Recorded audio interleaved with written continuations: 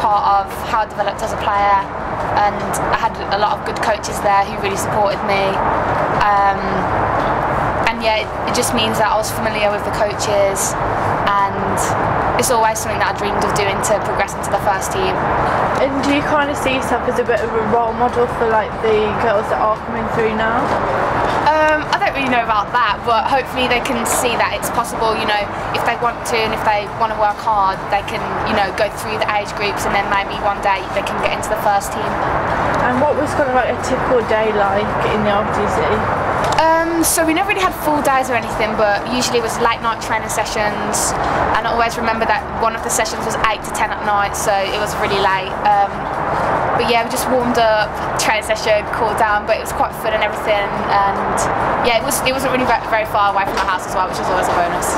And how is it now? You know, you're still at university. How is it playing football as well as studying? Yeah, obviously it's a bit challenging. I've got a lot of uni work to do, and I do miss quite a lot of lectures, but I just catch them up at home.